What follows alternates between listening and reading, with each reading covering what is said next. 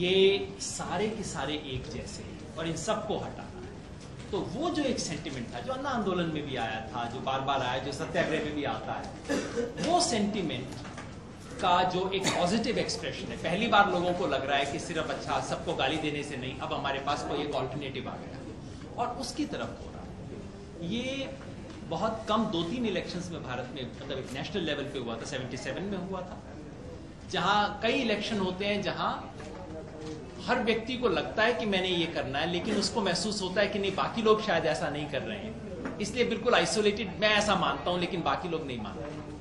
अगर आप अपने इर्द गिर्द घूमे बात करें तो हम ज्यादातर ये बात करते हैं, हमारे घर में जो महिला आई काम करने, उसने कहा आम आदमी पार्टी को वोट देंगे, कल मैं ऑटो वाले को गया, उसने आम आदमी को दिया, लेकिन हम समझते हैं कि ये सिस्टमेटिक ट्रेंड नहीं। और लहर जब आती है चुनाव में तो उसमें यही होता है कि ये जो हमें छुटपुट दिखता है वो अचानक सिस्टमेटिक ट्रेंड की तरह दिखाई देने लगता है। मैं अभी ये नहीं कह रहा हूं कि ऐसी लहर बन चुकी है, अभी 2 महीने बाकी हैं, हम उससे पहले बात कर रहे हैं, लेकिन उस तरह की संभावना हो सकती है। मैंने कोई 100-150 इलेक्शन तो खुद देखे, मॉनिटर किए हैं।